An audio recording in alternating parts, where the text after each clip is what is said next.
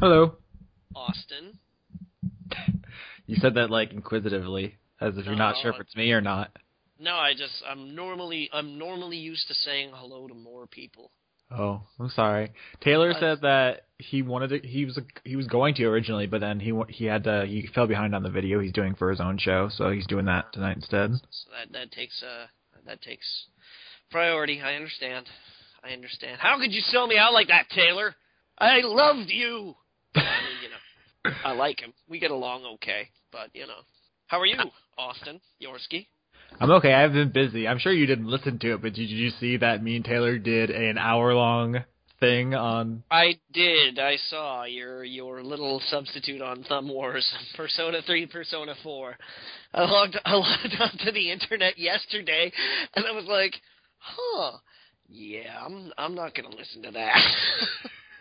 Well, A, you don't have any idea what the hell we'd be talking about, but B, I would have no fucking clue. it went way longer than I expected. Sean came back like a couple hours ago, and the first thing he said to me, let me pull it up. What happened to Thumb Wars never being longer than 20 minutes? I am disappointed. Was that the edited down version too? The one Oh that yeah, published? there was like a half an hour more. Jeez, Austin, jeez. We didn't even get around to like half the shit I wanted to talk about either. That I could do an entire website on this series. I remember you commented the other day that you felt like we were transforming Blistered Thumbs into an Atlas fan site, really. Sometimes. Well, whatever news leads, right? And if Yeah. Atlas has news to publish, we're going to publish the news. I didn't even get to mention, there was one thing I wanted to bring up, because I talked about in the show how I wanted there to be more like Mass Effect like consequences to the way that the interpersonal relationships work in Persona. Because it has a dating aspect to it, but you know how like if you're dating two girls, they'll fight in Mass Effect, right? There's that scene where like I guess like Jack and Miranda like go at each other. There was nothing like that in the original Persona 4. You could be banging the whole team and no one would even bring it up. But they added in the golden version for the Vita, there's a scene if you're dating all of them and then you don't choose, you have to like crush each of their souls individually. Like you bring them almost to tears and then you just walk off like a fucking asshole, and it is glorious. Maybe I do need to play this game. It's really hard to get. You have to be dating everyone, which is already an achievement in and of itself, and then you have to commit to nobody, and then they all just like realize it at the same time. And just like all run away. It's so good. You're a douchebag? That's the thing though. They don't really call you out. They just kind of like sadly realize what's going on and run away. It says like the text would be like, she looks like she's about to cry, and then it'll just like fade out for that person. It's really good. I'm such an asshole though, because that's all I wanted in the game was for it to acknowledge that I am a terrible monster. Is that's something that you actively like seek to do in video games though, isn't it? Whenever possible. Ooh. And then you have to do it both ways. Like you have to have a file where you're Paragon, and you have a file where you're Renegade, so you can see it all. Did you find that being evil in like the Fable games was incredibly underwhelming though? I'm trying to think, because I played as little Fable as humanly possible. I did play them, but that is probably working in your favor then. Yeah, they were just blandy. I remember, I think it was in the first Fable, like the most evil thing that you can do, is divorce your wife. What the fuck is that? I feel like that's a culturally bound kind of thing, because some societies look down on divorce, others not so much. I know, but if it's not working, and you're beating your wife and things like that, she burns the roast and you're like, wouldn't the best thing for you guys really be to separate? Wouldn't it be? That might be the actual moral thing to do in that situation. It would be. It would be the moral thing to do. But there's only so many roasts that you can be burned before it's over. Exactly. Nobody needs that kind of performance anxiety in the kitchen. Because my girlfriend beats the shit out of me when I burn roasts.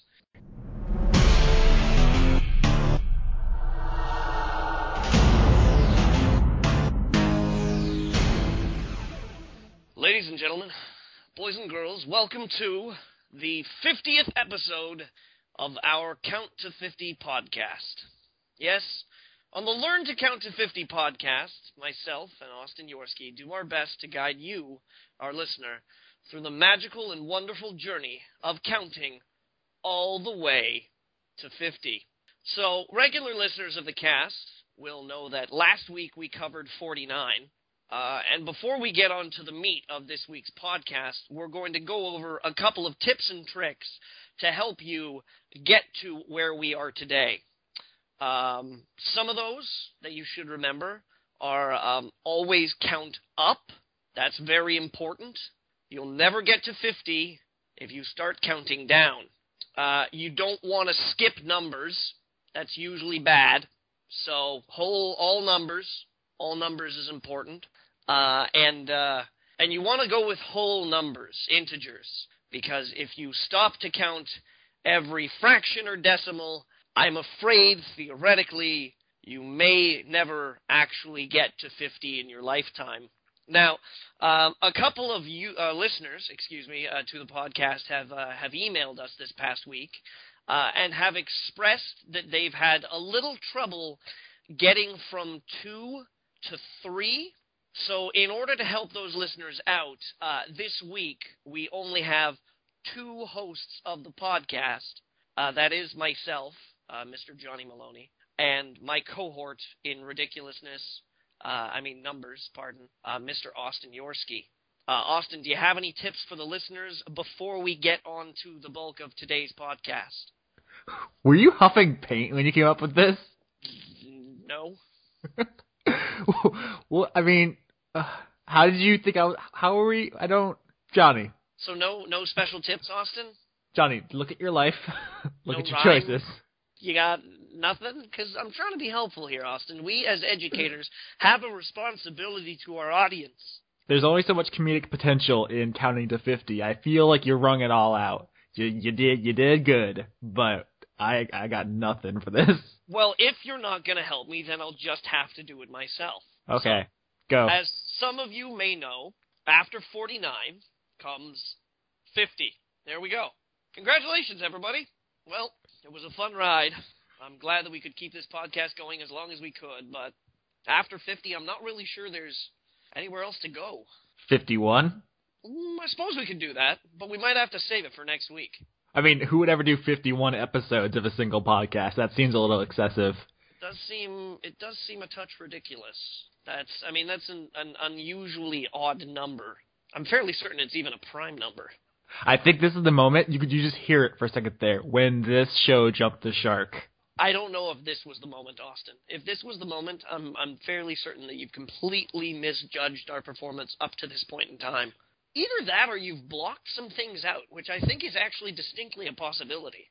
No, I remember every terrible, possibly illegal moment that we've recorded. I'm just saying, there was a consistency of awful that we had maintained up until this point, and then we superseded the awful boundary. Yeah, we've redefined awful. We've gone plaid. What is it they call this in Spaceballs? Ludicrous speed. So yeah, we've hit ludicrous speed. Is that it? Pretty much. See, here's the thing. There's only 2 of us this week for reasons that are long and boring and whatever. But I am still excited for this show because something so terrible happened that I feel like this may be the best that we're ever going to get out of Johnny's rage, and I'm really excited. It doesn't have to be a long and boring story, Austin. We could possibly delay this rage by, I don't know, making up a story about sword fights and missing hands and plague and I don't know, an invasion of grasshoppers or something like that. But you want to do this? You want to go right into this? Well, speaking of making up stories, I know you didn't listen to it, Johnny, but on the Thumb Wars episode I stood in, I said that Sean had face herpes, and that's why he wasn't there. Uh-huh. So if you want to make up an excuse for why I don't have another person, we could throw someone else under the bus. I don't care. All right. Why don't we say that James Costanzo, who's always been eager to do this podcast, always. He's always a keen mind. He's always interested in getting in on this. James Costanzo had his eye poked out by a donkey wielding an extremely sharp carrot. He got into a fist fight with a donkey that was armed with a sharp tuber vegetable and has been reduced an injured monocular Canadian as a result of that. For shame, James, for shame. I'm gonna have to go ahead and admit that's not where I thought that was going at first. When you said he had his eye poked out by a donkey, I'm not gonna I'm not gonna confirm or deny where I thought that joke was going. But in fairness, this donkey may or may not have been trained by the Navy SEALs. to poke out eyes with a carrot, that seems like oddly specific training. You know, there were some really, really, really strange assassination attempts, programs that had been designed around Fidel Castro. Like exploding mustaches and stuff. Exploding mustaches, carrot-wielding donkeys, songs made out of AIDS. You listen to them and you get AIDS. You know? Have we made any AIDS jokes on the show yet? I feel like that's like the last of our bingo square. I don't know, man. I kind of feel like Leon may have at some point in time made an AIDS joke. But then, you know, I just kind of default to that position where I'm like, that would be offensive if somebody did that. Leon probably did it already. I think we hit all of the taboos, though, so now we can just cross that one off. We can move on with our lives, and we can talk about, once again, Gearbox Software, your favorite developer. Fucking Gearbox Software. Good God, man. You can't go one day without sucking on it. I am trying to remember. I'm trying to remember the last time that I legitimately respected them. And all day, every day, Johnny. You love Gearbox. It occurred to me today that I was like, okay, all right, let's be fair. Borderlands 2 was all right. I liked it, you know, but it wasn't really a moment where I was like, oh, finally, I have faith in Gearbox Software again. It was more along the lines of, okay, all right, you guys deserve another chance. You deserve my attention. You deserve the benefit of the doubt, and I'm willing to give that to you. And you, fuck! God damn it! They stepped in it again. They fucking stepped in it. What the fuck are they doing? Honest to God, like what? They're rebounding around this goddamn industry like a blind pinball. Just, you know, like, they're fucking, like, left and right. They have no fucking clue what they're doing. 1 minute it's like, oh, well, you know, like, let's take Brothers in Arms and we'll make it this game called Furious 4. Okay, well, we don't really want to call that Brothers in Arms anymore. All right, so let's do this other thing. We're going to publish Duke Nukem. And everybody says it's a crap game. And I don't know why you think it's a crap game, because we think it's awesome. And by the way, we're so excited about Aliens Colonial Marines. We can't wait to start work on it, but we're not actually going to do any work on it at all. We're going to get a bunch of other people to do work on it. Then we're going to say that we did the work until people are like, oh my God, this game is so bad. Then we'll be like, oh my God, we didn't do any of it. These guys did. We asked them to. Ha ha ha. You know, fucking their response to, like, why the fucking E3 footage of Colonial Marines was better looking than the actual release of Colonial Marines, they were like, we'll have to launch an investigation. This is not the fucking Senate. You know, like, I'm sorry, that crossed your fucking, you looked at it, and you were like, it'll do. God, good God. Okay, I'm sorry. You know, I'm getting a little off topic here. This is what the people came to see, Johnny. This is what that's what I'm here for. Okay, all right. Okay, so let's actually discuss the news that was dropped today. Strategy gamers, real-time strategy gamers, band together, stand fast with me here. Okay. Relic Entertainment's Homeworld games, Homeworld 1 and 2. And I guess Cataclysm, but I mean, you know, Cataclysm was sort of like an off. I'm getting off topic. Homeworld, as an intellectual property, as a franchise, was it firmly in THQ's pocket before THQ went belly up and had to auction off all of its properties in order to pay its debts. So, all of the popular AAA franchises like Saints Row went to one major auction that they held some months back. Well, last week, the more observant of you, those of you that are more obsessed with the news than some, may have learned that a bunch of THQ's secondary property was being auctioned off in sort of a lump sum auction. Now, the highlight of this, people were concerned pretty much chiefly with two properties, because everybody was a little surprised that Darksiders didn't sell in the first auction. So people were concerned with that. But then there was this jewel of a real-time strategy cult hit in there, known as Homeworld, that went up for auction last week. And when the news first dropped that the auction was done, and they were talking about who didn't get it, I was optimistic. People were talking about how Stardock Games didn't get it. Stardock is a publisher of some great strategy games, both real time and turn-based. They published Sins of a Solar Empire, which is pretty much like the closest thing to a Homeworld-like game I've seen since Homeworld 2 was published. You know, they very recently had Elemental Fallen Enchantress is currently in beta. I've had access to that. I'm playing it. It's way better than Elemental War of Magic is. They fixed tons of things. There's all these like new features. It's great. You know, we learned that Paradox Interactive, who throws a lot of shit at like the gaming dartboard, and some of it sticks. Some of it's great. Some of it's really derisive and just kind of like copies shit, you know. But like Crusader Kings 2 was fantastic. I think they do Europa Universalis as well. You know, like they've got some great strategy games, some really like mechanic thick. They're not the most gorgeous games, but some really, really innovative strategy games. They didn't get it. So everybody last week was like, oh my God, you know, like Paradox didn't get it. Stardock didn't get it. Who could have purchased this? What magnate of industry? Could Sega have bought it? You know, like did they buy Relic thinking that they were going to get this? Is Creative Assembly going to get it? Who? And the news drops today. Fucking Gearbox Software. Fuck those guys. Not only have they, like, in the last, like, 8 to, like, 10 years, they've got maybe 2 good games that they've published. They've never in their fucking lives made a real-time strategy game. They've never even looked sideways at a real-time strategy game. There hasn't even been, like, a section of a game that they've made where it was like, oh, click on this unit, then click somewhere else. Congratulations, you just played, like, 2 minutes of a real-time strategy game. Like, they've never even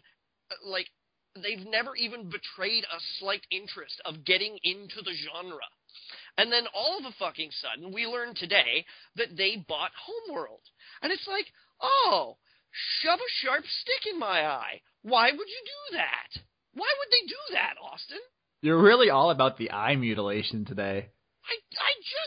I can't understand for the life of me.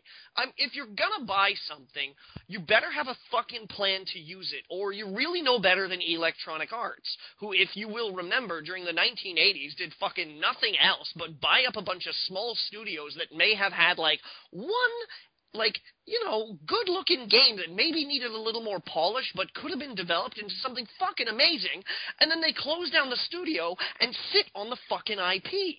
They still haven't fucking done anything with Mirror's Edge.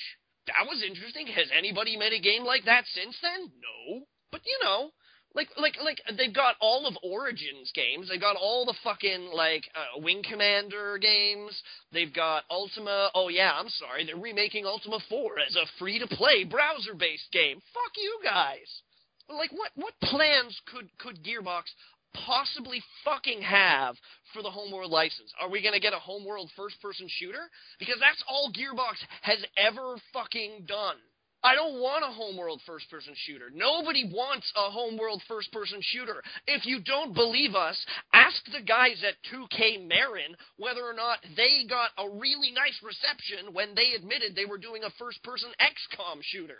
Nobody wants that game. Nobody.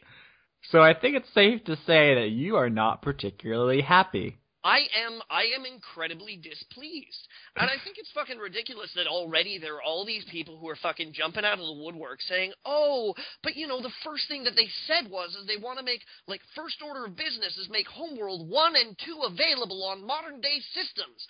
I'm like, fuck, do you think that anybody else who bought that franchise, that either Stardock Games or Paradox Interactive, were going to buy Homeworld and then just be like, nah, fuck Homeworld 1 and 2. We're just going to make 3. Anybody who bought Homeworld would have done that. Even fucking Pixel Games or that Pixel studio that crowdfunded $75,000 to make a bid on the franchise, they did it because their first mission was to make sure that Homeworld 1 and 2 comes to fucking modern day platforms like touch screens, like iPads and telephones, good old games, Steam, like digital launch platforms everywhere. Anybody who bought that license would have done it. The question is, after that, what are you going to do with it subsequently? Gearbox has never, I don't think that Randy Pitchford has ever been sitting on his fucking toilet and even thought to himself for a second, hey, wouldn't it be funny if I did a, like, real-time strategy game? Ha ha ha ha ha, no. It's, like, why? Why would they do this? Apparently just to piss you off. Apparently, they've got no business meddling around in this goddamn game. Considering that they've already proved that they are fucking rubbish top to bottom dealing with, like, other people's intellectual property, possibly with the exception, actually, no, you know what? I'm even gonna say that their first entry, that Half-Life Opposing Force, was short, it was underthought, and it was, like, it added nothing new to Half-Life.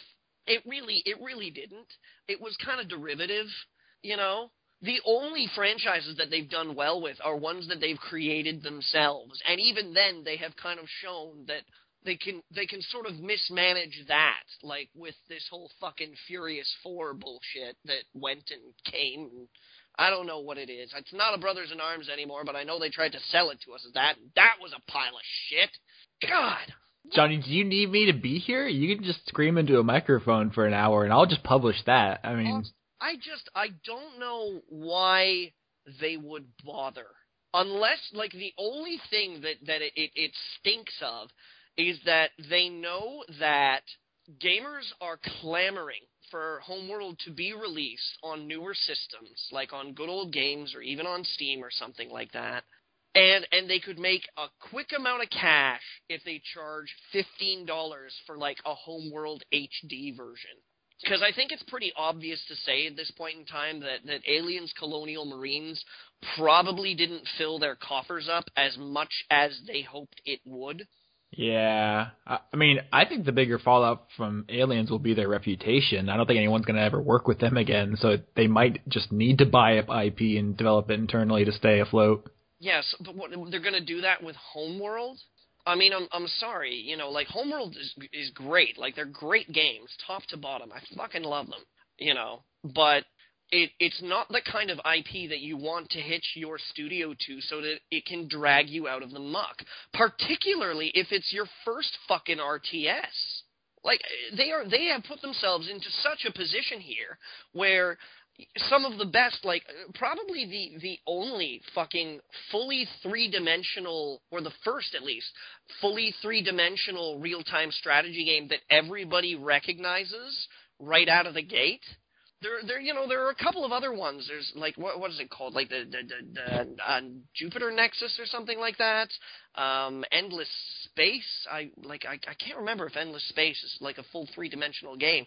But, like, even, like, just sort of hobbyist strategy gamers. You're like, Homeworld, and they're like, oh, Homeworld. You know, you don't grab something like that and then be like, man, I hope we're good at this real-time strategy thing, because if you're not, you wreck it, you dig yourself deeper, and, like, people get fucking even more angry at you. This is not a good plan for them. I mean, it's entirely possible to have people on staff who have RTS experience. That may be true, but together as a team, they have not made an RTS game. Do they have the patience to make an RTS game? I don't know, man. What if they used the Homeworld license and just called it Borderlands 3? I bet they could do that. Sometimes you fucking depress me. Come on. You know they'll actually put some effort into it if it's Borderlands 3. Fucking shut up. Don't even, man. Don't even. So am I happy that Homeworld is probably going to be coming to good old games and Steam? Yeah. Do I wish it was in better hands? You bet your fucking ass I do. I've been waiting for a Homeworld 3 for fucking ever. You know, like, here, I've got my copy of Homeworld 2 right here in front of me. 2003. 2003. There we go. 10 years. I've been waiting fucking 10 years for more goddamn Homeworld. 10 years. And then I learned that fucking Gearbox buys it. God damn it. Is this the worst possible scenario?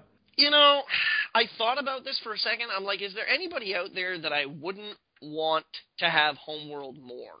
And I dithered a little bit on EA. Mm-hmm. I did. I was like, you know, like, I'm not really happy with some of their corporate choices, because that would mean, like, Homeworld with, like, I don't know, fucking microtransactions or some shit, and then being like, oh, well, you know, you don't have to, like, pay the microtransactions, or it'd be some fucking, like, free-to-play browser game or something, like, when they announced the new CNC game was only going to be multiplayer, and it was going to be free-to-play, and everybody was like, why would you do that? And they were like, well, okay, I guess it doesn't have to be, but it's still going to be free-to-play. It's just going to have, like, really bare-bones single-player, you know, like... So Electronic Arts, that would suck. That would really suck. I wouldn't like that at all. But at least they've done a real-time strategy game before. I could kind of rest easy that whatever's coming out the other side is going to be recognizable as a game that I'd be like, oh, hey, that's Homeworld. As opposed to, I don't know what Gearbox is going to do with it. And it's really obvious that they bought it without having a fucking clue what they wanted to do with it. Because they've already got a forum set up on the Gearbox website that's like, hey, do you have any great ideas for a Homeworld game? Tell us. And that's like, so you bought this fucking thing without even having an idea what you wanted to do with the franchise? Was it an impulse buy? I was like picking up some gum at the counter on your way out. No, they talk about how the chief creative officer, was really, really excited and spearheaded the project. I think that's the phrase they used, spearheaded. You know, and it was like, and Randy Pitchford was mouthing off on his Twitter that it was like mission number 1, bring Homeworld and Homeworld 2 to current digital distribution platforms. And I'm like, okay, that's great and all, Randy, but tell me that you spent, I don't even know how much fucking money to buy this franchise because you have plans for its future. I have my CDs of Homeworld and Homeworld Cataclysm and Homeworld 2 right here. They never went away. Would it be great if I had, the convenience of having them on Good Old Games or Steam? Totally. That'd be very convenient. I think it'd be fantastic if mobile gamers could play touchscreen versions of it. That would be really cool. But, the real tragedy of THQ sitting on this license was not having access to, Homeworld online. Because you can still buy it secondhand off of, eBay, Amazon, internet stores. You can buy this game if you want it. You can. The real tragedy is that nobody was doing anything with it. And I'm really worried that that's just going to be the case. That we're going to have another fucking developer who's like, yeah, we bought Homeworld. What are you doing with it? Nothing. Nobody gains anything from just sitting on an intellectual property. Particularly when you have smaller studios clamoring for access to things like access to these IPs. Disney buying LucasArts, right? Are they going to make another Monkey Island game? Bet your ass they won't. The other week, Ron Gilbert published a little treatise where he was like, what I would do if I was to make another Monkey Island game. Bracket, not that I'm making another Monkey Island game. And right off the top, he's like, I would have to own the franchise. And I'm like, well, good luck with that, Ron. I would love to see you own the franchise. I would love to see you come back to Monkey Island. I would love to see you make this game. But Disney's going to sit on it. They're not going to do anything with it. They paid for it, so they're going to not use it as much as they want. Can you explain to me in business terms how that works? If you own something that you're not using, aren't you losing money? You would think so, but I can only imagine that they're like, oh, well, if we were going to make something, it would cost this much to make, and I imagine that we'd only make this much money selling that thing that we made, so we'd probably lose more money by deciding to make it. But people do it, People do it. I'm willing to bet that Electronic Arts lost money making Syndicate. I'm willing to bet they did. I don't know how much it cost them, but I don't think they made their money back on it. Yeah, I mean, I can see that if you don't think you could make money with it, but then why would you sell it? Why? The only reason I can come up with that is why you wouldn't sell it is because you don't want your competitors to have something. Well, yeah, but I mean, they're not selling it to DreamWorks. There's no reason for Disney not to let another game developer make a Monkey Island. It's not direct competition. You would think, that it would sound like a kind of a reasonable business deal to be like, we're not using this. I don't think it's really going to get into any of our products. It's not going to mess with us. I guess we could let it go. But apparently nobody from business school thinks like that. They think like, when you've got something, don't sell it. Hold on to it. It's yours now. Well, it sounds like it's like the corporate version of hoarding. More or less, yeah. More or less. And it's not like, for example, with Homeworld, it's not like they're trying to keep it away from their competitors so that they don't compete with what they have. They don't obviously have any RTS franchises that Homeworld will compete with. So I don't see why they wouldn't do something with it. I would hope that they would, but I got no faith in it. I'm sorry, but, considering how much they mouthed off about how they love the Aliens franchise, and it's just like an absolute dream for them to be working on an Aliens game, anything that they say about how much they love or respect the Homeworld legacy, I believe we've been given sufficient reason to doubt the honesty of those statements. Well, yeah, they clearly blew that. There's no trust with the public anymore after that whole debacle. Zero. And so they decide to follow up the giant debacle of, butchering, like, a beloved franchise, an amazing series that had so much potential to be a great first-person shooter, by buying up another beloved franchise that fans have been clamoring for a sequel for because, they just love it so much. They're going to have to work so hard to convince me that anything they are doing is worth my time, or even worth considering canon. If indeed they decide to make a Homeworld game, who knows? Maybe they'll juggle around some ideas for like a year, and then just be like, fuck it, it's too much trouble, and bury it. Which is not really a better alternative, but it just brings us back to square one. It's like, well, you just shouldn't have bought it in the fucking first place. Well, okay, let me throw out some names out here. Would you prefer that Homeworld was with Gearbox or Peter Molyneux? Actually, I would rather it was with Peter Molyneux. Okay, David Cage. Oh, God. Gearbox. Really? Yeah, I'd rather it was in Gearbox's hands than David Cage's hands. I think that just said a lot about us right now. So look on the bright side, John. We found a silver lining. I feel dirty. I feel dirty now, Austin. You posing that. That's awful. Why would... Oh, God. I feel unclean. It could be worse. Yeah, it could be. It could be. See, Peter Molyneux's made strategy games. Yeah, but he's also disappeared into the dark void of his own butt. I realize that, but that doesn't mean that he can't make another strategy game again. Did you hear what he's doing with the cube? Yes, and it's awesome.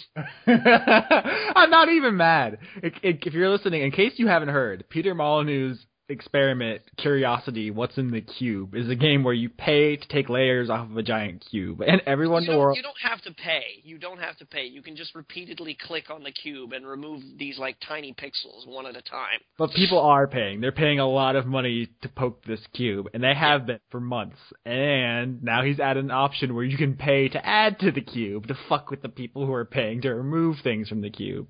And they're doing it. People are giving him money to do this. And I would be mad except for what he's proving a point. People are fucking idiots. You know what? If there was... I had my doubts about Peter Molyneux, but when I read that, I was like, oh my God, he is a genius.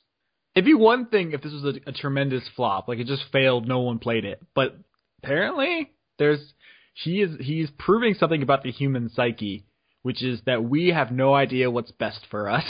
Yeah, I think actually every governmental election that's happened in the world since the dawn of time has pretty much illustrated that. But, yeah, there's really no plainer evidence than what Mr. Molyneux has demonstrated.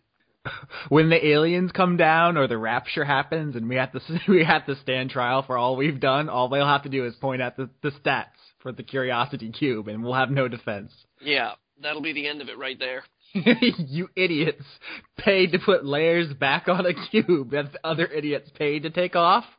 No. I'm sorry. And I'm sorry, this cube doesn't actually exist? No, Your Honor. Uh-huh. Not even a real cube. Not even a real cube.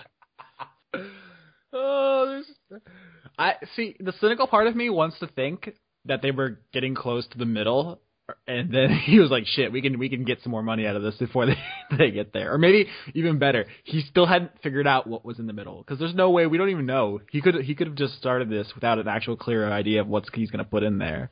And so this was just a complete and total like last ditch effort to prolong the inevitable. It may be. It may very well be. The mind of Peter Molyneux is a tough thing to crack. Maybe that's what's at the inside of the cube. Maybe it's like an artificial intelligence computer upload of Peter Molyneux, and it like explains all the decisions he's made. It's Shodanemu. Yeah. In any case, the moral of the story is here that Gearbox has absolutely no business mucking around in my fucking RTSs. Yeah, that was great. I didn't even have to really add anything to that conversation. You just went off. Yeah. It's also worth mentioning on the subject, not of Gearbox, but of the THQ sales, that some other franchises also did go to some other companies. As I was saying to Austin before we officially started this podcast here, this will be the day that gamers remember themselves when asking of THQ properties. Who? You don't know Nordic Games? Nordic Games? Only... No. They own Gothic. I know that, all right? Gothic. And, I mean, Gothic has been, unfortunately, Gothic is kind of a niche in the first place. It's sort of like hardcore CRPG kind of style, But even then, Gothic has kind of tumbled, I think it's safe to say, in the past couple of iterations that have come out of Gothic. But, yeah, they also have Arcania. Woo! But now they own Darksiders and Red Faction and Destroy All Humans. Yeah, and it'd be great if we saw something like that from those, but... Well, here's the thing. They bought all of the THQ IP besides some stupid DS game I've never heard of and Homeworld. So they're not going to make 80 games. No, I think Nordic Games is probably going to sit on them, especially considering how much fucking money they spent on it. $5 million. Well, 4.9. But $5 million. I'm sorry, you spend $5 million on like 80 different games? Where are you going to get the budget to make one? Yeah, I'm curious about the long-term plans here, because they can't think they're going to put out entries in all of these series. I guess, what would even be the plan? I think that there's probably a couple of people in these companies that are thinking that they can make a quick buck off of selling old stock. That's the only thing that makes sense to me. Not that, I'm really sad about that, because it would suck if, you wouldn't be able to buy Darksiders anymore, you wouldn't be able to buy Red Faction anymore, or, any of these other games, right? But surely you can't just spend, that much money buying up all this stock, and then be like, right, here are all our new projects. Yeah, I mean, do you see them releasing anything in any of these series? I mean, I would imagine Darksiders and Red Faction would be first. Probably. I know that there's a couple of hardcore fans out there that really love Destroy All Humans. I think if we got another one of those games, that would probably go over pretty well. Supreme Commander still has some clout in terms of the real-time strategy crowd. They still like that shit. They eat it up. But, again, I don't know whether or not that means that they're going to have the confidence to go forward with a Supreme Commander game. So, that's the death knell of THQ, right there. Pretty much. I have no idea if we'll be seeing any of these projects again, so this might be the end of everything. We're gonna see. I know we're gonna see Homeworld and Homeworld 2 make it to digital distribution platforms. Yeah. Old games probably, and Steam as well. I imagine. I'm just kind of curious as to how Gearbox is gonna price it. I think according to the pricing we'll see them do it. We will then be able to determine how desperate they are for cash. So let's put that off to the side. We'll shelve our anger for the moment. And our anger? I'm trying to invite you into my life here, Austin. Trying to share something with you. Okay. I want you to feel what I feel, which is a bit sweaty. But in any case, that was kind of gross, actually. I don't really feel a bit sweaty. It's actually a little chilly. I've got the window open here. It's beautiful in British Columbia right now, but like it's still a little chilly. The sun's going down. What a gorgeous day. In any case, we're gonna move along here to across the pond to bonny old England, where this isn't really necessarily game-related news, but it's kind of funny. Particularly considering all the drama that's gone on surrounding Activision's franchise. I say franchise because if you don't know what I'm talking about, I imagine you probably don't play video games at all. Call of Duty is, of course, what I'm talking about. And we have an article, a news story that emerged today with just a little bit more scandal being heaped on the Call of Duty name. Now, not necessarily on the Call of Duty name in that it's like, you're not shooting innocent people in an airport or hiring hookers for an elementary school or burning down a school for the blind. To be clear, all of which happened in real life. Yeah. Citation needed, but... Just so we know. But story is that... a public relations rep stole a little bit of money from Activision for reasons that I'm gonna go ahead and say were a little frivolous. Not quite in the best interest of the military first-person shooter genre? Yeah. Now, I believe that the PR industry, particularly for video games, has come under fire fairly justly in the past few months. We have had... public relations people throwing inappropriate parties.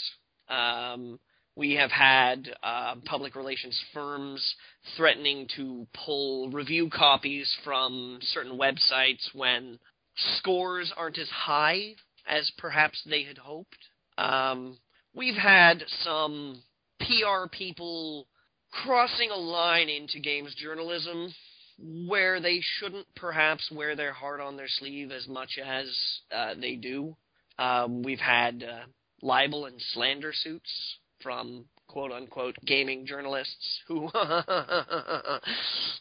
might have their bread buttered on one side or the other. But this one I think is just kind of funny because this one's, it's not like scandal about, reviewers taking back pay or someone flipping out. It's about a PR manager who stole like $30,000 from the launch budget of marketing for Call of Duty Modern Warfare 2 UK's release, and spent the money on an engagement party, billed them £2,000, so like $5,000 for a luxury hotel stay with her fiancé, shopping sprees, a bachelorette party, an engagement party, and even got one of her friends to misappropriate like £5,000 for like their personal use.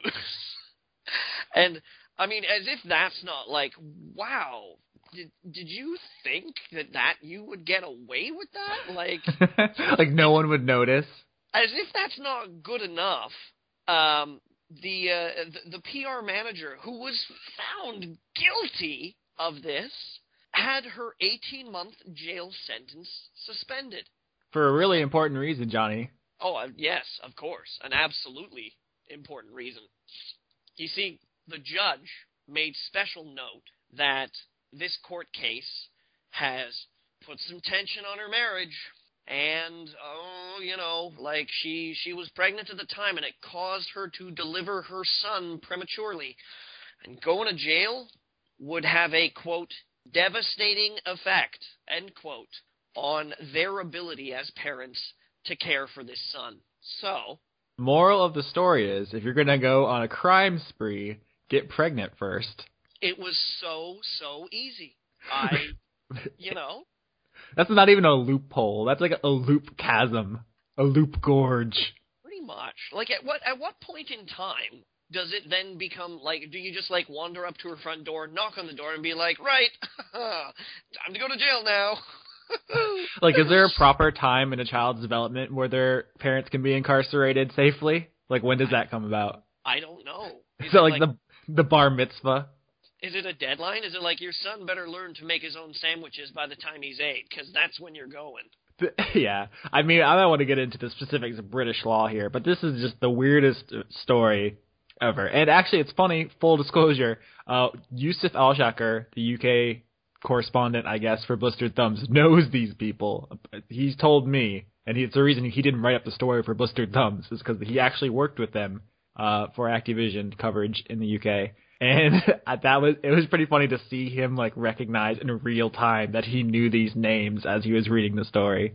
So, Yusuf Al-Shakir must keep some pretty seedy company. I just picture him, he's like in the bar from fucking, what's that movie, Lock, Stock, and Two Smoking Barrels, where they're planning the heist. Yep. It would explain how he managed to finance his amazing gaming PC the other year. And he just has like, he owns like literally every game that's ever been made. Just like a physical copy. He doesn't play them. He just sends me pictures sometimes. He's like, hey, look at my Suikoden 2 copy, you dick. You're so jealous of that, aren't you? I'm really jealous of that. That's bullshit. And also his Fire Emblem Awakening? No, he has Fire Emblem Radiant Dawn. Yeah, he has a copy of Radiant Dawn for the Wii, which jumped up to like $150 last year. Yeah, he's been absolutely smattering his Twitter feed with photos of games just to make you jealous, I think. Yeah, he's a real jerk. But now we all know that his underground video game PR connections will be the end of him because they're cracking down. Yep, it's true. He's dirty like a ditch digger. Somebody look that guy up. So now the only way out of the situation is for him to get knocked up. It's an image that I'm not really comfortable having in the back of my mind. With that luxurious beard and that pregnant belly, yeah, I don't know about that. It's funny that you say the word luxurious, because the one thing that jumped out at me about this story, besides just the overall silliness of the whole thing, was that in the statement from the court, they said, the world of PR, you are surrounded by luxury items. That is the reality for people working in the industry. Like, I've talked to a lot of video game PR people, and they, like, have trouble, like, making ends meet. Is the UK PR industry completely different? Is it, like, opulent? Is it, like Hollywood? There's just, like, cocaine parties every week? I think he must be confusing video game PR with other PR. Like any industry PR. Ever? Yeah, you know. Because even if you work for Activision, like, you are not in, like, a penthouse suite just because you send out the press releases. Yeah, it's true. I mean, if that was the case, I doubt this woman would have stole 10,000 or, you know, fucking what? It's close to like 15,000 pounds, 16,000 pounds, somewhere in there. Yeah, if you were surrounded by luxury items, you don't have to steal that money. You just build the company. I'm always confused about when I say this, how these people think they can get away with it. Like, no one's going to notice that all that money is gone. I don't know. I honestly don't. Maybe she just thought that Call of Duty was going to be such a huge success, and I guess she was correct that they were just going to make all that money back and it didn't matter. But it obviously did matter because she was charged. Well, charged, but I mean, she's not in jail, so. Not yet. But, I mean, she still was sentenced. She's got 18 months of prison that she has to do at some point in time. Wait, what if she get 18 months? What if she just gets pregnant again? Huh. Theoretically, this could just be a cycle. Yeah, I suppose so. That's depressing. Avoidance of justice by pregnancy. I wonder if that's a thing in America, because I've never heard of this before. No way. They would throw anybody in jail in America. Huh. There's a thought. Anyway, not really video game news, just thought it was funny. I wanted to share it with people, specifically because it involves Yusuf, and it's a new running thing on this show. We just talk shit about people who aren't here. Yeah, fuck those people. Do you have anything you want to say about Taylor behind his back? You know, he's not as handsome as they say. Yeah, we really oversold that. He's okay. We really upsold it. He's a good-looking guy. You know, he's got nice teeth. His eyes are pretty brown, and it's like, oh. I don't even know if Taylor's eyes are brown, actually. I'm probably going to get an email from him. My eyes are green, you fuck! Is that how he talks? I don't think I've ever, like, seen him or heard him, like, angry. Nah, Taylor's he's a straight shooter. He's pretty zen. Patience of a saint, that guy. I kicked his monkey ass on that debate, though. If you don't believe Austin, go check it out now. People were mad. Someone in the comments who called me Leon, by the way, said, Leon just yelled at you for an hour and you accepted it. It was great. I wonder if people have been thinking all this time that you're Leon. Well, we've had a couple episodes without him now. You'd think they would have acclimated to the sound of our voices. I wonder if that means they think I'm you. Yeah, I mean, white people all kind of sound the same. What if someone listens to this and just think it's one person talking to themselves? You know, somebody did actually propose that to me at one point in time. They were like, I think you guys are actually just one guy. I wouldn't put it past us because, you know. Here, Austin, I'm going to drink a glass of water. You sing a song. I'm not singing a song. Goggly gear? I would rather have them think that this was just one person, because that's kind of impressive. That would be impressive if this was just one person. We should just go run with that and see if we can get like a voice acting gig. So, am I you or are you me then? We are us. That's deep. We are Legion. And now, I think we should move on to the most complicated part of the show. What are you playing? I played Injustice: Gods Among Us for review. My review for that is up on the site. Did you see it, Johnny? I did. You punched a guy. It was great. I punched a bunch of dudes. Here's the thing. I really did like the game a lot, but there were some plot holes in there, and there was some fun conversation in the comments about whether or not they were plot holes. Who did you play through the game as? I'm curious. The story mode, you dumps you. You play as a bunch of people? Oh, yeah. Okay. It's like chapter 1 is Batman, chapter 2 is Green Lantern or something. Okay. Yeah. So that I mean, personally, I've been playing a lot of Catwoman. Yeah. I dig the way she plays right now, but I've tried everyone quite a bit for review. I had to get a kind of a sense of all the different characters. Who's your favorite? It's hard because I'm not a super big comics fan, but I did grow up with like the Justice League TV show and stuff. So I mean, I like some of the characters. Maybe not so much their characterization in the game. I can't really pick any favorite. I'm bummed that the Martian Manhunter isn't playable. I like him. That's pretty lame. Although he does float in the background of one of the stages, just there, just not lifting a finger for anybody. Yeah. Which is kind of a douche move. Yeah, the plot holes. A lot of them are spoilery, so I can't go into too many. But there's one I wanted to run past you. Okay? All right. Here's the setup. Batman has a suitcase. Inside the suitcase is the thing he needs. It's locked with a DNA lock. He needs like 4 specific heroes to touch this thing that'll unlock it. Okay? You with me so far? Uh-huh. The heroes aren't available for plot reasons. So Batman interdimensionally summons them. He either finds a device, creates a device, whatever, that rips space and time to transport these people from another dimension into a dystopian reality where they have to run from, an all-powerful, basically godlike authority figure to unlock this briefcase. And when you get there, they just touch the thing and it opens. And you're given no sense that Batman couldn't have just taken a hammer to the suitcase and got it the fuck open. Do you not consider that to be a little ludicrous? I believe, as my father would say, that sounds like a bucket of shit from China. Why China specifically? Because it's far-fetched. Oh, I get it. See, here's the thing. The best excuse I heard, or the best justification I heard in the comments was that Batman would have rigged the suitcase specifically to destroy the contents if it wasn't properly opened. I can kind of buy that. Maybe Batman would have a contingency plan. That is not brought up in the game whatsoever. There's no inkling of that. It shows the interior of the suitcase. It looks like it's just an empty-ass suitcase with a thing inside of it. Like, that's for the plot. You don't get any even hint that there was any kind of like backup plan that he couldn't have just even if it was like made out of diamond or something, he could have just gotten like a laser. I mean, if he can obtain an interdimensional transport machine, dude can open a suitcase. Yes. In fact, I would think that it would be more likely that fucking Batman had like the DNA of the entire Justice League in like a freezer somewhere. Yeah, I mean, if he's so crazy prepared, you'd think he would just have that shit on file. Yeah, probably.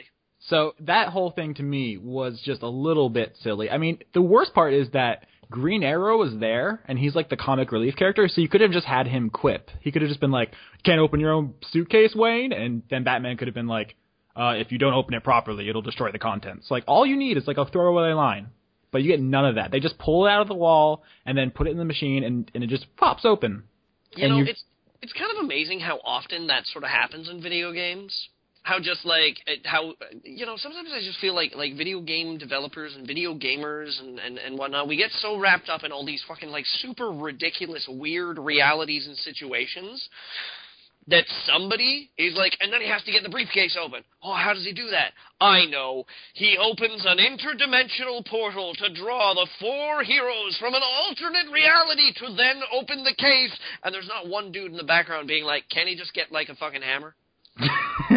Well, I mean, the whole plot device is specifically, because it is the catalyst for the plot, because without it, these heroes wouldn't have come to this dimension to solve that dimension's problems.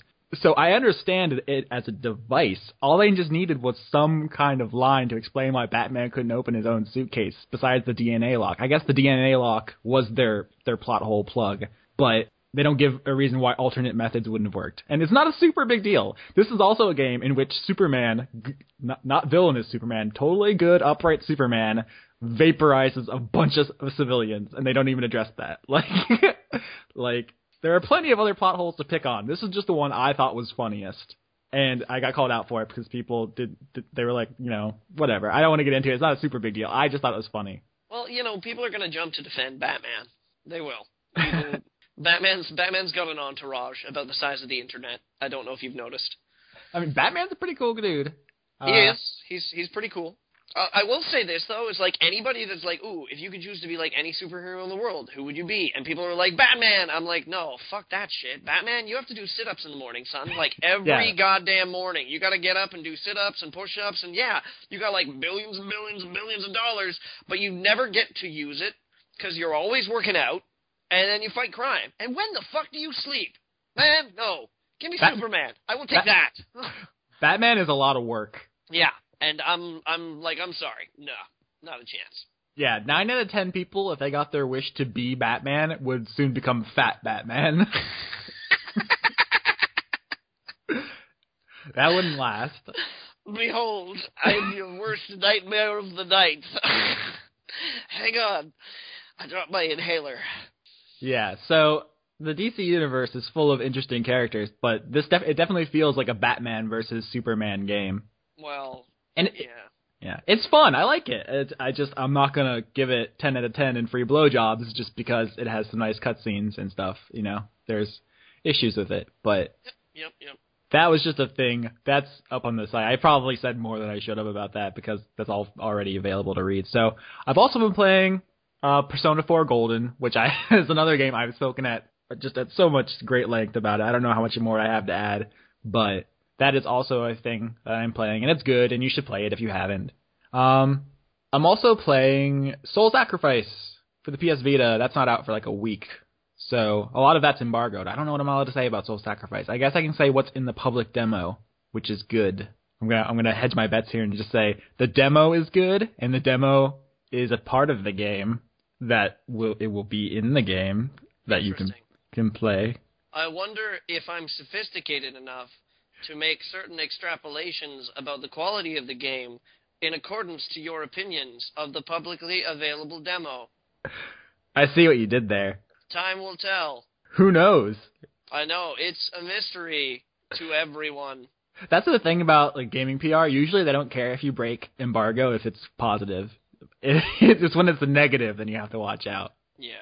So if I came on here and I was like, so I'm playing Soul Sacrifice, and it's shit, then I would be in trouble. But the demo is really good, and I'm playing the game, and the demo is part of the game. Actually, they just cut it out. It's just like a vertical slice of the game. Interesting. So yeah, I guess that's what I've been playing. They just sent me a code like an hour ago for a game called Black Rock Shooter, which to me, because it's Nippon Ichi, so I was like, Japanese shooter. I was like, it's probably some bullet hell thing. But I looked into it, and first of all, it's Japanese as fuck. It's really Japanese. Second of all, it is, I guess, an RPG, despite being called Black Rock Shooter. That's a really misleading name, but apparently the name is the name of the anime.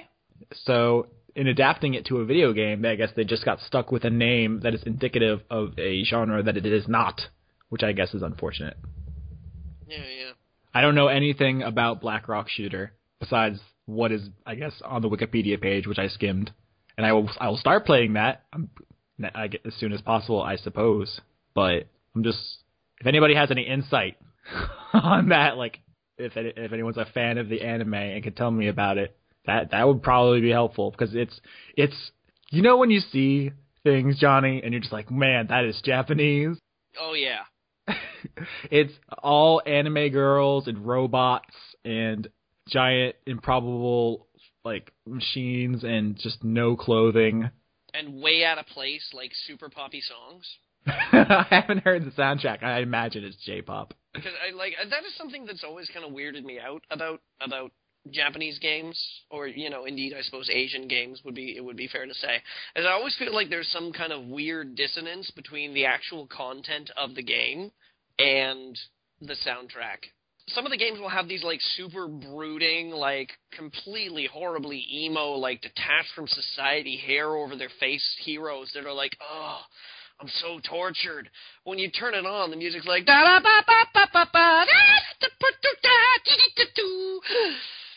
I'm pretty sure that was an offensive rendition of what Japanese music sounds like.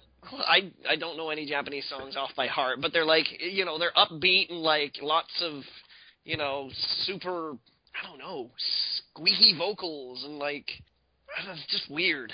I wasn't trying to imitate the Japanese language. No, I know. Just being like, that was the tune you were going for there. Yeah. No, I know what you're saying. Purely the instrumentation.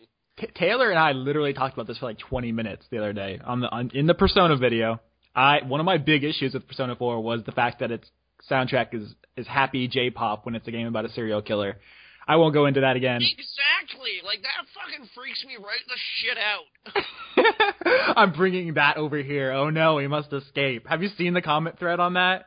It's amazing. I mean, I know that people love their J-pop, and that's fine. I'm not going after J-pop. I'm not being like, fucking J-pop sucks. Why don't you listen to real music?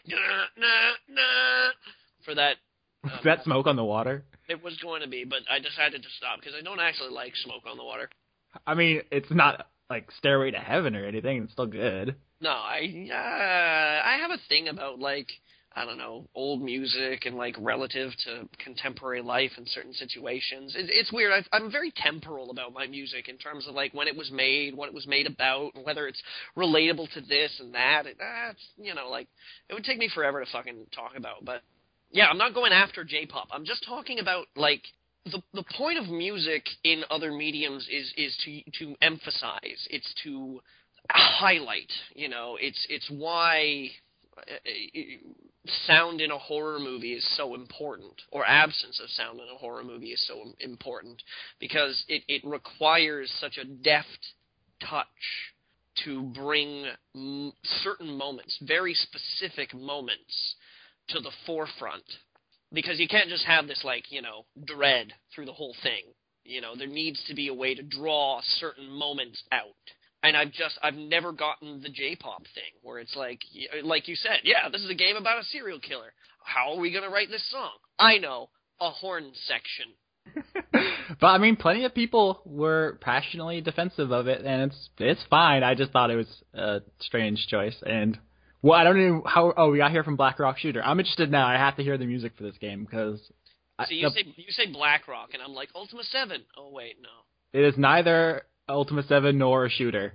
So, that is the next game I'm going to play, as well as Soul Sacrifice. My review for both of those should be up soon as possible. There isn't an embargo on the Black Rock, but there is one for Soul, so... Yeah. Are you playing anything, Johnny? I sent you Slender to review, and you don't care. I did get a little bit of time to play Slender this week. Only a little bit of time. Other games I was playing this week include Johnny Hunts for an Apartment, and Johnny Continues to Train a Guy at Work, and Johnny Goes to His Girlfriend's Grandfather's 90th Birthday. And last night I played Johnny Goes to the Vancouver International Film Festival, but, I mean, that's neither here nor there. Yeah, I did get to play, like, an hour of Slender. And I discovered upon trying to resume my game later in the week that it wouldn't let me. Was there a specific loading screen where it was just like, no, you're not allowed? No, insofar as that it has no system for that. Or for saving? Yeah. And to be clear, this isn't the freeware Slender, the 8 pages one. It's the new... Slender the Arrival, the commercial release that you can buy for money and play, having paid for it. Yes. So yeah, I played for like an hour or so, and then I quit after looking around for like a save game function, I was like, oh, I guess it must just work on a checkpoint system. It doesn't. There are stages. There's like, I think 5 stages. And when you complete a stage, you can then like choose to start your game at the next one from the start menu. But I had not completed the first stage. So I went back and I was like, I'm just going to play this for 30 minutes or something like that. And it was like, start game. And I'm like, yeah, okay. And it's like, congratulations, here's the beginning. And I was like, oh. So that was kind of disappointing. And I'm only, like I said, I've only played about an hour or an hour and a half in it. And I guess I could say some things about it, even though I plan on writing a review for it. Hopefully, this week I've got some free time, kind of like squirreled away. It's been a tough time in the Johnny Maloney sphere lately because things have been weird at work. I have been hunting for an apartment. I think I found one. So I'm actually going to be filling out the application for that later today. And hopefully dropping it off tomorrow. But my girlfriend is currently going through finals, so she's been really stressed out, and I've been trying to keep her stressed down. So my life has been the time I've had for gaming has been pretty minimal, and I'm really annoyed that they've made this game and not accounted that somebody might want to sit down and play a game for just like 60 minutes and then get up and leave. It's the fucking 21st century, people. I have a life. I do. I want to play your game, really. But you're making it tough for me. And, initial impressions are not great. I have a couple of problems with it. Kind of relating back to what we were talking about, like, games being a little gamey. Like, you get so wrapped up in this, like, these ideas of, like, how a game works that you kind of miss out on some small details. You can see the puppet strings is what you're trying to say? Yeah, the game starts, and you have parked your car at the end of an improbably long driveway, in an autumnal forest area. And, of course, it's like, walk down the driveway. I'm like, okay, I have no idea what I'm doing here or why I need to walk down this driveway, but all right, let's go. And your character is holding a fucking video camera because you're walking down a driveway. Why not? And then at the end of this improbably long driveway, to the point where you can't even see the road anymore, you find a house, and, like, the front door to the house is open, and I guess you just take it on faith that you're supposed to walk into this house. So you get in the house, and there are, like, notes around for, like, this person who's like, hey, thanks for looking after this house. And you're like, oh, okay, maybe I'm here to look after the house. The house is, like, the most impractically lit house I've ever seen in my entire life. It's like, it's so obvious that they're like, ooh, spooky, scary game, where it's like, there's one light bulb in a room, it's like, behind the couch, and you're like, who the fuck would decorate their house like this? Why, huh? It's more like a horror movie set than an actual house. It really is, and then, so I've got no idea what I'm doing there. Maybe I'm supposed to look after this house, and I'm wandering around this house, and I find a flashlight. And it's like the only way that you can navigate through this house is with the flashlight. And again, I'm like, why the fuck would you design your house like this? I'm just trying to find the bathroom or something like that. It's like there are no light switches on any of the walls. I realize that you're making a horror game here, but this is a fucking house. It's just a house. They're lit. I live in one. Sometimes. And then, you get upstairs to this one room, and there's like a smashed window. And, like notes and stuff around, and you look out the smashed window, and then you hear somebody scream at the back gate, and then it's like, quick, go investigate the scream at the back gate, and I'm like, no. I'm locking the door and calling the police. Yeah, are you fucking stupid? No, I don't have to go to the back gate and see who screamed. Not a chance. Why would I do that? Why, if I'm hanging out in my house, right, and I hear fucking somebody scream outside, I'm not like, quick, run towards the danger. Self-preservation.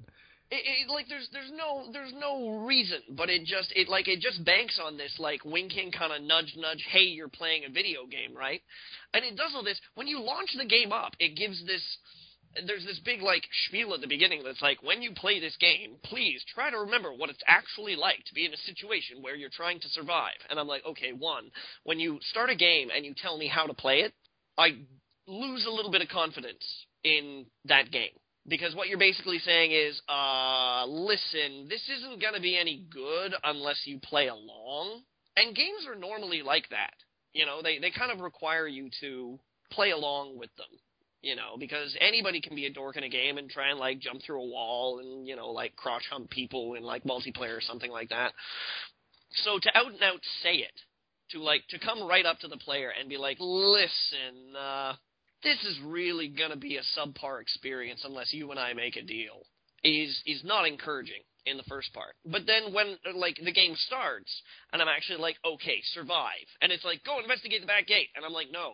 Yeah, I mean, you should be able to convey these things without outright addressing the player. Like, Amnesia: The Dark Descent is never like, there's not a message that pops up at the beginning that's like, it would be really helpful if you tried to maintain your sanity. That is the thing that humans do, and you are a human, presumably, so you should probably try to do that too. Yeah, you know, like, pretty much. There are certain things in games that it's just kind of like it sort of comes along with. So there's no agency in the game in the first place. You know, like, it's all just kind of like, oh, you're playing a scary game, therefore this is a scary game. That actually reminds me, in I think it's Super Paper Mario, which I played recently. At the beginning, is like, it asks you, it's like, you want to go on an adventure and save the Mushroom Kingdom? Yes or no? If you click no, it's just like, okay, game over. And it kicks you back to the main menu. Yeah, why not? You know? I thought that was really funny, because then if you can, like, if it's like, go check out the noise outside, and then you can just close the door and just, like, crawl in the tub and wait, and after, like, 5 minutes, it'll just be like, you know, the police showed up, and and it's just, everything's okay. You know, it's like, it's so obviously, it's over-designed. I'll put it that way. It's over-designed. Like, it belabors its own horror. Like, there are so many reasons that you can have for somebody, like, being in a house in the middle of nowhere and then having to go outside and check something out and forcing them into a situation where they need to look out for themselves. Like, you can easily do that. But to get the player to volunteer that behavior it robs a lot of the illusion. You know, like it doesn't quite convince me enough that I should be concerned about the situation.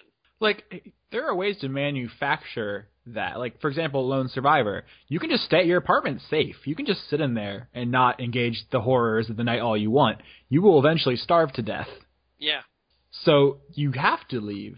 And in doing so, you will discover the rest of the world and want to do those things. So, yeah, if you don't just be like, put a prompt up that says, go outside. There are monsters. Don't get eaten. Like... Yeah, it doesn't make any sense. It removed the immersion from it, and it was kind of at that point in time that I was like, you know what? I kind of have to go to bed, and I think I'll do it now. So, because that's such a do it because I said so, you know. Yeah. And that's like one of the worst motivations that you can give somebody in a video game, because there's so many others that you can just do that are just like, you can even just paint them as the hero. You can just be like, hey, Mario is the hero, save the princess, and it's like, okay, I have to save the princess. You have a goal now. Yeah, you know? I mean, it's a well-worn trope, but it works. Totally, you know, like what I'm saying is that even way back when it was sort of just like, you know, video games were a brand new thing, and it was like, hey, save the princess. It's like, okay, I'll save the princess. It's easy to give the character something that they have to do. Mm-hmm. But when you have no character and you have no agenda, and the game resorts to, oh, hey, do you want to finish this game? Well, let me tell you, in order to finish this game, you're going to have to do this thing, which by any means, in real life, if anybody did, would be fucking stupid. But you're in on the joke, so why don't you go outside to where the scream is and check out the monsters? That's why I feel like I would be a terrible tabletop role-playing person, because they'd be like, you guys want to go on an adventure? And they'd be like, nah, can I just be a farmer? Can I go home? Like, I would never stay on the quest. I've had people participate in campaigns that I have managed that have done things like that. They want to be a character where they're like, I don't want to do anything. I don't want to talk to anyone. They want to be as removed as possible from the situation.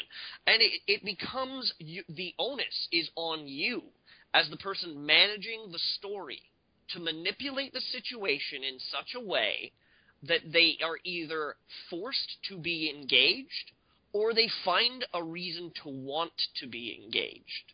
What's funny is we talk about this like as some kind of subversion of like the classic hero's journey or something. But thinking about it, like what is the thing that defines most Western fantasy and therefore like role playing and Dungeons and Dragons and stuff?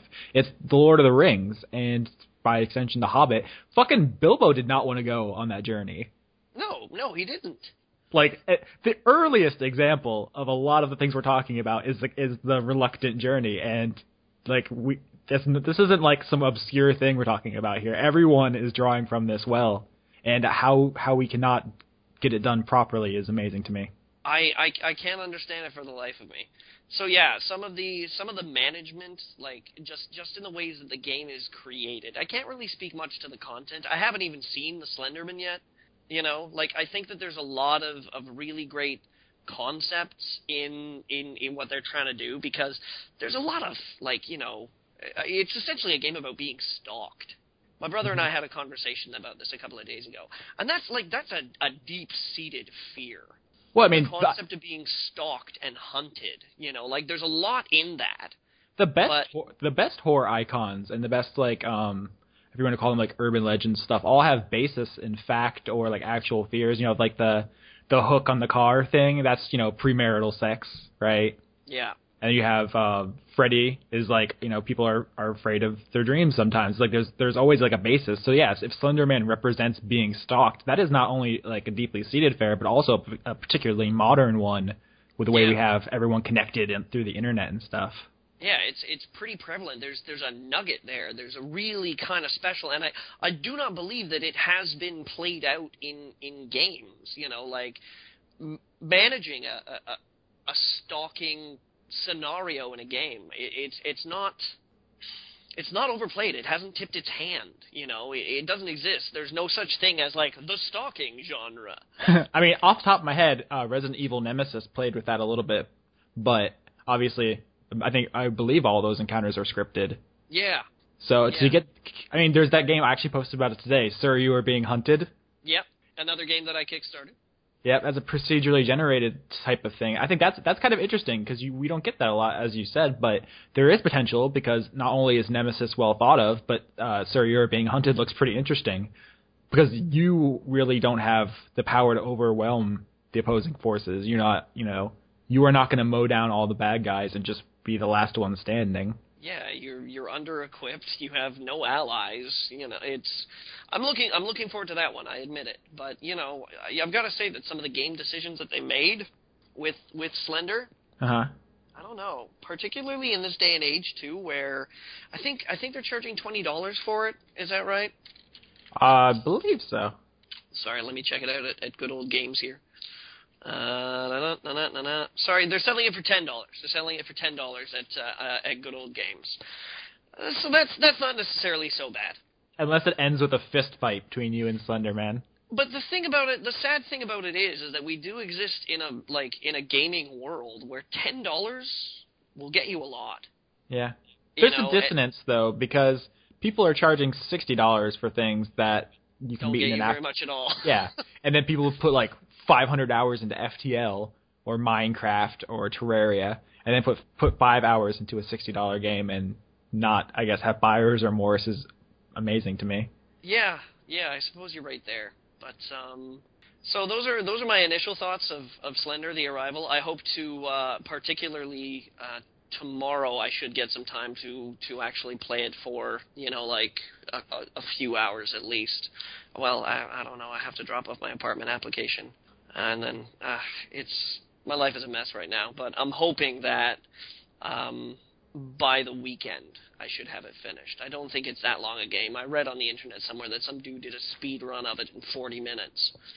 And while a speed run and review speed are probably at two very opposite ends of the spectrum, I think that's indicative that it's not really that long a game.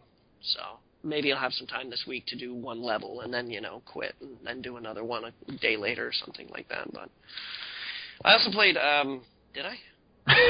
Are you asking me?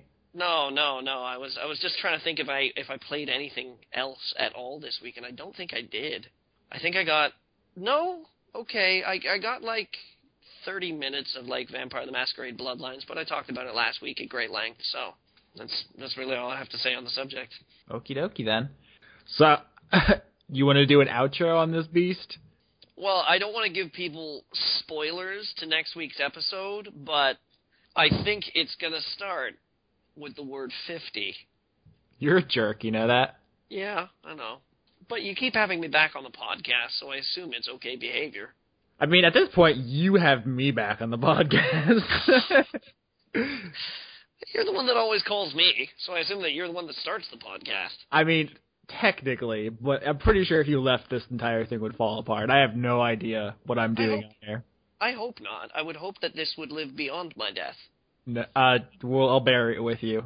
That'd be weird. Just you and the podcast in the grave. Yeah. Put some solar panels on top of the headstone and have it power a battery that just loops these in MP3 format so that people walk by and suddenly all they hear is, the Cheesecost! And they're like, what? Jesus. Oh, man. What do you think about having listeners on the podcast? I won't leave this in if you have mean things to say. I don't know. It could either work in our favor or be like an absolute disaster. Because I've had a couple people email me. Oh yeah? Yeah. And they want to come and guest on the podcast? Yeah, apparently. I don't know who would willingly submit to this, but this is a real thing. Well, you know, like it could either work out or go sideways. Is really the, you know. I know that you used to run the BT Community podcast. I did, and that was a glorious train wreck as well. Yeah. So I mean, it might give us a little bit of some things to work with. I suppose it's worth considering. Oh. I suppose before we actually did wind up having them on the podcast, we'd probably have to talk to them a little bit and just, you know, like suss out whether or not we think they'd be radio ready, as the phrase would be, I guess.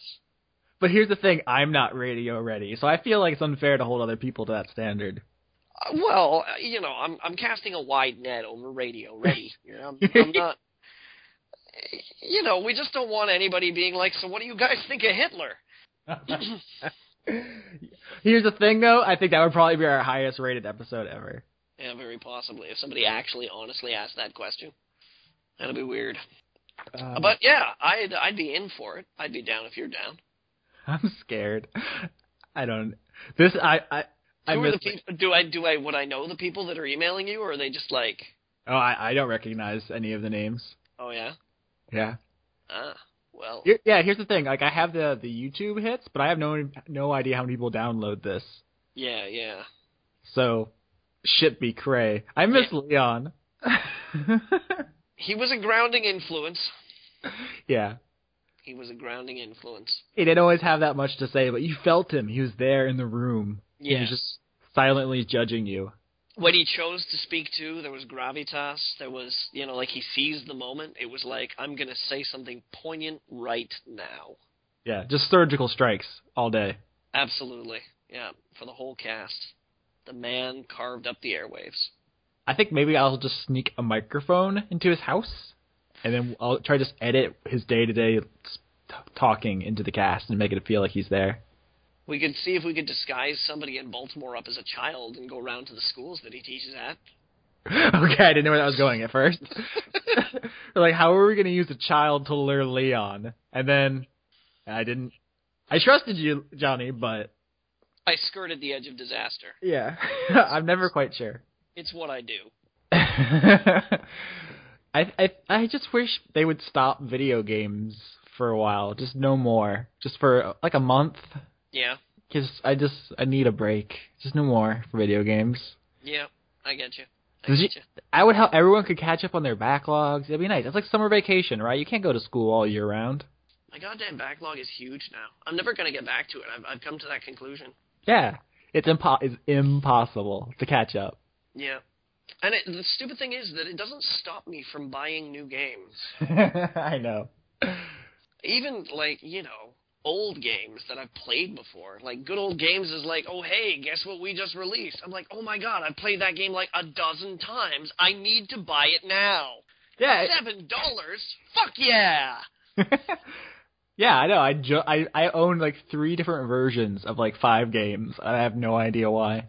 It amazes me that companies are actually making profits re-releasing stuff or like upgrading stuff for new releases, considering the state of things. Because I mean, just this week, there's the Dragon's Dogma Dark Arisen, which is basically just it's not even, I don't know if you call it an expansion pack. It's the same game with some new stuff. Dead Island Riptide, which is a bit more expansive. Like it has new characters and new areas, but it's the same game, essentially. And next week is the director's cut of Deadly Premonition. And that's like all the big retail releases for these 2 weeks are like expansions and re-releases and updates. There's no like standalone products that are coming out outside of the indie scene. And it's all about keeping your development costs down, you know, like and that's it. As far as like retro games go and things like that. Like I mean, Deadly Premonition, you know, to say that it was a hit is to be a liar. But you can't, you have to admit, after seeing it on YouTube and people doing Let's Plays of it and the infamy that it has acquired on the internet, that there is probably more than just a couple of people who are like, oh my god, I'm going to have to buy the director's cut of Deadly Premonition when it comes out. Because they never got the first game, because it slipped under their radar, and then they saw some dude do a YouTube video, and then they were like, holy shit, I need to play that game. Yeah, there's a lot of interest in it. My question is how many people are really going to put the money down because A, they've already seen the Let's Play, and B, if they saw the Let's Play and were interested, why wouldn't they have picked up the first version? The first version came out for, was it the PS3? Yeah. I guess it's possible that there was like a limited print of it, and people, you know, it might have been subject to availability. It didn't occur to me that it was a very widely produced and widely purchased game, even after its infamy. $20 used on Amazon. Yeah, but I mean, even still, you kind of like have to really want something to go to Amazon and buy a used game. I guess. Like you've got to actually search for it rather than being like, "What's new? Oh, director's cut of Deadly Premonition. I'll take it." Like, me and Taylor were talking about this, because when Persona 5 comes out, we're both definitely getting it. But there was 3 versions of Persona 3 and 2 versions of Persona 4. So we're probably going to end up buying this game a couple times, and I feel like an idiot. Yeah, that can be a little... I don't like it when companies do that. And I mean, but you know, it happens to like a bunch of huge releases. Game of the Year edition. Yeah, I mean, I said it in my Injustice review. I'm like, this is a good game, but it has a lot of DLC, which means it's probably going to get a Game of the Year edition, so... I mean, why pay $60 when you can work on your backlog until it's $40? Yeah, more or less. Whatever. It doesn't stop them. No, it doesn't, because people keep paying for it. Also, there's something to be said for, like, there's this kind of sense, especially on the internet, like, that we all have to be in on these things at the same time. It's like, if you're not playing BioShock Infinite, you're missing out on the zeitgeist. It is frustrating. It's frustrating for me particularly because you know, like I'm at a point in time now where I have a life, you know, like I'm at work, I wake up really early, I drive to work, I drive back from work, like it takes up a lot of my time. And then in between that I have to juggle having a girlfriend, doing things like feeding and bathing myself. You know, you skip those things sometimes, but well, you know, like maybe, but but yeah, the very idea that you know, I was expressing a couple of weeks ago, I was expressing a little bit of annoyance that people were like interrupting me playing BioShock Infinite to ask me if I had finished BioShock Infinite yet. And I'm like, well, I'm sort of playing it right now. Do you mind? I'm busy. Yeah, I mean, most of it's harmless, but you do get the sense that it's like everyone has to pay the $60 to have the experience all at once. And then if you miss it, then you're just a loser, and you're like, Jesus Christ, guys, calm down. It'll be there. You're not in the video games.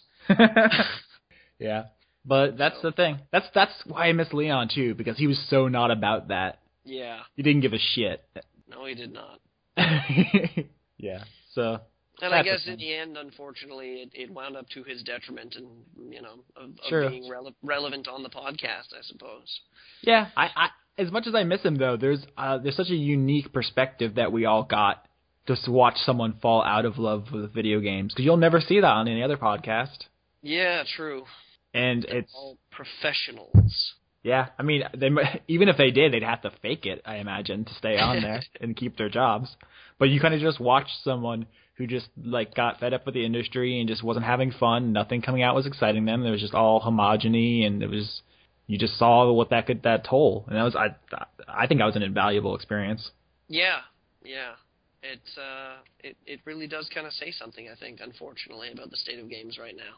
Not that there isn't, there aren't companies out there that are trying to do new things or trying to do vital things or trying to renew faith, even companies that make games that you could describe as like AAA, but so much of the time I'm spending money these days and getting burned a lot, it's not pleasant. But can you imagine, like, I mean, if they can't keep someone who's like a lifelong gamer in the fold, imagine trying to like attract someone who isn't even into the hobby, just like someone who, plays Farmville every once in a while. Like, how are you ever going to get them to support your bloated budgets if you can't even keep the diehards around? It's definitely a problem. Definitely a problem. And I think actually more companies probably realize it than don't. Yeah. I mean, have you seen, like, it's been all over the mainstream news, like the quote-unquote Facebook game bubble has burst? Yeah, I read a little bit about it, and I'm not surprised, because every single time any new market opens up, everybody imagines that that's where the free money is being printed. Yeah. Exponential growth is just not sustainable in any situation, and yet no one seems to remember that. They just think it's going to be free money forever. Yeah, and it's going to happen to the mobile gaming market if it hasn't already. Yeah, that's what I was about to say. And it's going to happen to free-to-play. Free-to-play is going to get it so bad. This year, we're going to see so many fucking free-to-play games come out, and if what you have isn't special, nobody's going to give a shit. Even if it is, sometimes people don't give a shit. Yeah. I mean, it's the same as the MMO problem. Mm-hmm. If you're not all in on the ground floor, then you are competing with people who have, like, friends, infrastructure, like, all this shit that's been built up for them already. You're asking them to jump ship on all this customization and all this work they've done on an online profile, and not just, like, like having a page, but a profile in terms of who you play with, when you're available to play, how they like to play, how you like to play, how that works out together. Yeah, I mean, an MMO isn't just a game. It's almost like it's a social network in a lot of ways. Yeah. And the free-to-play games are going to learn that. I just thought it was interesting because, I mean, there's a lot of, like, laughing. There's a lot of schadenfreude about the whole thing. It's like, haha, fuck those Facebook games. We knew it all along. And I didn't really get that sense. I was kind of just like, well, there's a bunch of developers out of work. There's a bunch of companies that are going to fold. Yeah. I mean, I don't Facebook game, but it couldn't, I don't know. It was lucrative. It was lucrative for a time there, but part of the problem that you have too when you're developing a system, because I mean part of the problem you have with like Facebook gaming and free to play gaming, as a matter of fact, is delayed payoff. You have the stick and carrot, and you just eventually realize you're never going to reach the carrot. Yeah.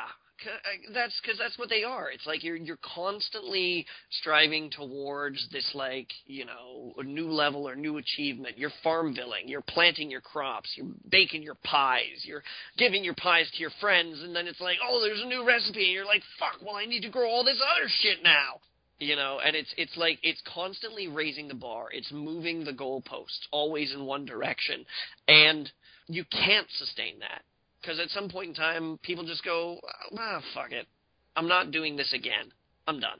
Yep. I mean, even if your game technically doesn't have an ending, the player will reach one eventually, their own personal threshold. That's why I always prefer, like, games that have an actual ending, because, you can't anticipate how long someone's going to stick with it, and if they like it that much, they'll play it again. I think as human beings, we're more suited. We're more affixed to finite experiences. Also, apparently, this is actually something that they've been discovering. Like, I was reading a thing about this, though, like, the Netflix has caused, like, this thing where people will watch, an entire show, like, all of its seasons in, like, 2 days, right? They'll just binge watch it. And it's, like, changing our TV habits. Like, people don't watch TV the same way they used to because of Netflix. And it's, like, the same thing with, like, the comic book industry. Like, people don't buy the issue every week anymore. They just get the trade. Yeah. I can understand that, actually. I've noticed that a lot of television shows have started advertising, not watch the show, but watch it live. You want to, yeah, it's like that's something, yeah, with like the big shows like The Walking Dead and Game of Thrones. It's going back to the BioShock Infinite thing. It's like you need to be there when it happens, experience it with your friends, talk about it. It's not like we're not just casually and passively consuming this media anymore. Yeah, it's becoming a club thing. They have like live tweets and hashtag this during the show to win a script or a T-shirt, and they're trying so hard to engage the audience immediately, and I'm like, fuck that. Yeah, I mean, I can see it. I can understand why a room full of rich white people would think that is what they should do, and maybe they're not even wrong because I mean, look at the fucking ratings on The Walking Dead and Game of Thrones. So, but I just don't feel the need to be a part of that conversation. Like, I don't feel like I'm missing out if I don't know what everyone I know thinks of a certain episode. Yeah, I only just started watching the third season of The Walking Dead. I haven't even started yet. Because I was just like, yeah, I'll leave it around until they all arrive, and then if it's like really dramatically compelling, then I can watch like 2 or 3 episodes at a time. But I'm not really finding it that dramatically compelling, so I'm watching like 1 a week. Yeah, if that. Yeah, it's interesting though, because a lot of times we kind of just take for granted that all of these mediums are static, but technology is kind of changing the way we consume everything. And people talk about the death of television, but it might not die; it might just change. I believe it is changing. I honestly do. Considering that the rise of services like Hulu in states, and you can go to like any network website and watch like any TV show that they publish any time of day. And yet I'm scared of an always online cloud gaming future. How is that? What is the difference there between not wanting everything to be Gaikai and on live, and yet being perfectly okay with all of my TV being streaming? Well, I think it's just a matter of the pricing schemes. I was thinking it was like a sense of ownership, because you have a save file, and that is you. Yeah. But when you're watching a show, you don't have a stake in it. It's not like they can lose your place. But, yeah, that's true. And I mean, there's also the matter of like their control over the medium versus your control over the medium. Like video games are inherently interactive. Like it's nice to be able to convince us that we have control over what's going on. Mm-hmm. Television is entirely passive. Yeah. Like if you flip on the television thinking that you're going to see your favorite TV show and it's like breaking news, you're like, fuck. But it's not like, I paid for this cable and now they do this, but if you like $60 for a game and you sit down, could you imagine getting like breaking news in the middle of playing a video game? Well, I mean, did you see some companies have, I'm not sure, was it Sony or Microsoft? I don't want to just say one or the other because I can't remember which. They patented technology where they could show ads during gameplay. Oh, good God. Are you serious? Yeah. Like, obviously, no one confirmed that they're going to use it, but that was the worry. That's fucking ridiculous, man. Can you imagine, though? Like, you're playing, like, the latest Call of Duty, and it's like, get the terrorists in Sector 7, and it's like, after this break. Get the terrorists after this cool, refreshing glass of Mountain Dew. Kills thirst fast. I mean, on one hand, it's not really that different from what we already accept on television. But on the other hand, it feels like it is. It feels invasive. And why is that? What's the difference? I think it's because of control. Like, you can control the pace of a video game. The pace of a television show is dictated. Like, it'd be different if you were, like, every TV show was an hour-long movie. And then the network would just randomly decide when commercials go in. But they write television that way. They write it for commercial breaks. Yeah. You get natural breaks in the drama. There are moments where characters look at each other, and there's a musical sting, and then you're like, oh, look, Swiffer Wetjet. I mean, we've been conditioned to accept that, so theoretically, couldn't they do the same thing with video games? Couldn't all AAA games have natural commercial points? I can't believe I'm saying this. It's conceivable that they could, but it would mean, like, compromising the immersion of the game. Do you feel television is compromised? I do. Okay, well, okay, we found the root there. Well, the reason why I say that I feel that television is compromised is because there are examples of television without commercial breaks. Yeah. And they are some of the most highly acclaimed shows on TV right now. Uh-huh. Game of Thrones, you were just talking about. People are watching it like crazy.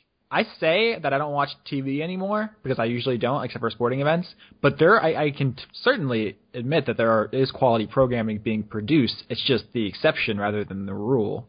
Absolutely, you're right. Absolutely. There are like a 5 or so, like there's a handful of quality program on TV at any given moment, and they're all on different channels. Yeah, but, like it does, having commercials, unfortunately, by definition, does break up pacing and drama. It does. It means that before you even sit down and write a script, you have to make concessions. Mm-hmm. And to do the same to video games would be a downgrade. It would be making a concession. My first thought about all this was that it's just, first of all, the internet would lose its goddamn mind. I couldn't even. They'd still buy video games. They would buy these video games. They would pay through the nose to buy these video games. I couldn't even imagine the internet backdraft, though. Can you? I couldn't. I can't even. It'd be like Mass Effect 3's ending times 100. Unfortunately, internet rage has absolutely no bearing whatsoever on sales. Diablo 3 has taught me that. SimCity has taught me that. I think it's yet to be seen if we see any long-term effects from that, but not immediately anyway. I'd be interested if they came out with SimCity 2, always online, if it would see the same sales. I would hope they would be at least slightly lower. But, yeah. I'm just saying, though, if they ever... Hope is a 4-letter word, Austin. I'm just saying, okay, let's just assume gaming budgets are out of control. There's just no way to solve that problem. Next-gen tech, it's just too much asset generation. There's just too many people to pay. You got to find a new way to monetize them. People aren't paying for microtransactions, whatever. You got to put commercials in them. People would flip a shit. But I feel like eventually we would kind of just lay back and take it. Yeah, that's what I'm saying. The internet would fucking lose its mind, but Metal Gear Solid 5, now with Mr. Clean. People would be like, oh my god, this is so wrong. They'd be standing in front of the guy at GameStop, flipping through their billfold, like trying to dig out their fucking debit card, being like, I can't believe you're fucking doing this. This is unacceptable. Here you go. Like, this is so wrong. I wish that... Okay, thank you. I'm just going to plug my PIN number in here. Oh god, this is awful. No, actually, I don't need the warranty. Thank you very much. But, you people, you're fucking vultures. Thank you. Yeah, I'll take that in the bag. Here's the thing, you use Metal Gear as an example. Metal Gear Solid 4, between its missions, had like a 20-minute loading screen. I don't know are you aware of this, where like it would just show a picture of Snake like smoking a cigarette while it installed the next part? Yeah. Like that's not a commercial, but conceivably they could just put commercials during those segments, and it wouldn't have broken up the pacing any more than it was already broken up. Yeah, true. You might be right about that, but... I've got a solid state drive, bitch! Dude, solid state, I don't even know how people don't solid state. How do you live? I could never go back again. Never. When I turn my computer on at fucking work, I'm like, oh, God. Not this shit. It's like dipping a quill in ink after using a ballpoint pen. Yeah, and fucking having to, like, dab the ink out and shit like that. It's, fucking archaic. I feel like I'm living in the fucking 18th century. Oh, God. White people problems. Yep, that's me.